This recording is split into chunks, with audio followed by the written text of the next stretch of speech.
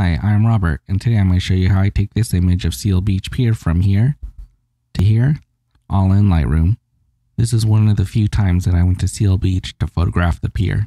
I'm not sure why I don't go here more often. It's a nice looking pier. Parking can be difficult here during summertime, but during wintertime it's not bad. This was a cloudless day, but it's nice that you can see the outline of Catalina along the horizon. The main feature of this image is the birds in the foreground, so I'll be showing you how we can bring them out. I like to work my way from the bottom to the top in the development panel, so let's start at the bottom. Let's make sure we're at the current version. We are, so we'll move up. If I apply a vignette, I'll do it at the end, so we'll skip it for now. Let's make sure this image is straight. Click on Constrain Crop. We'll zoom in on the horizon and use our Rotate tool. That looks better. Always make sure your image is straight, even if your camera has a built-in leveler, it could be slightly off. I shot this on a Canon 40D, which doesn't have a leveler, so all of my images are slightly off, so I always have to double check. Let's move on up. Let's click on Remove Chromatic Aberrations, which is the color fringing you'll see around hard lines. We'll also click Enable Profile Corrections, and we can see I was using a Tokina 11:16 on my Canon 40D. I was also using a 3-stop soft edge graduated neutral density filter for this image. The dark area is placed over the sky and the clear area over the foreground to try and even out the exposure. Let's go up to our sharpening. We'll do our standard sharpening routine of 100 and applying the mask. Hold down the Alt key to bring up our mask and we'll scroll up. We want to mask off everything that is the sky, so we only sharpen the foreground. We'll skip the color panel for now, but we'll return here. Let's cool this image down just a little bit. It's a little warm. Now we'll open this image up. We'll bring the highlights all the way down, and we'll bring the shadows all the way up. Our histogram is still down towards the left, so let's bring it up just a little bit. We'll bring the histogram up more to the right using the white slider also. No need to adjust the black slider since we're all the way to the left already. Now let's go down to our HSL panel. I'm going to start with the blues.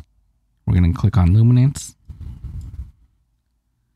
And we're going to make all of the colors we see in the sky a little bit darker. So we'll go down to blue and we'll do -15. We'll do the same for purple because there's a little bit of purple over here. We also have yellow and orange, so let's bring that down just a little bit. So now that we darken the colors in the sky, let's bring the saturation up in those same colors.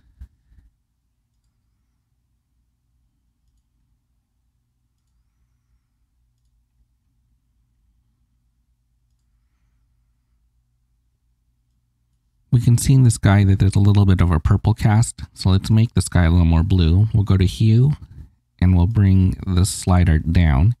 If we bring it up, you can see it makes it more purple. If we bring it down, it makes it more blue. Let's do a little more work on the sky. We'll grab our gradient tool and pull it down. Hold down Shift to give us a straight line. I want to bring up the exposure a little bit on the top here. It's a little bit dark.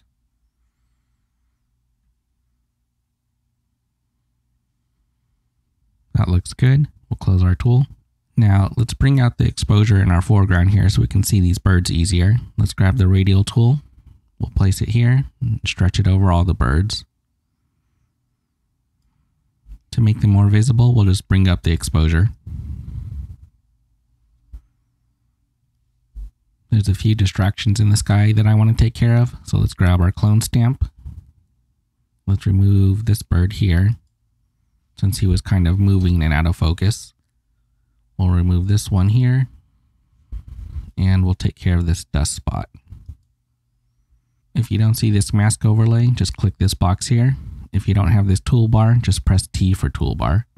And let's close our tool. The final step of this image is to add a slight vignette.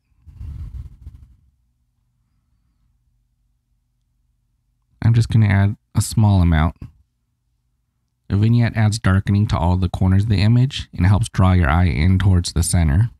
I was trying to get as close to these birds as I could without scaring them away. I wanted to get a little bit closer so I could change my composition, but when I did, they flew off. What's your favorite pier to shoot? Leave a comment below to let me know. I hope you liked this video. If you did, please like and subscribe. Thanks.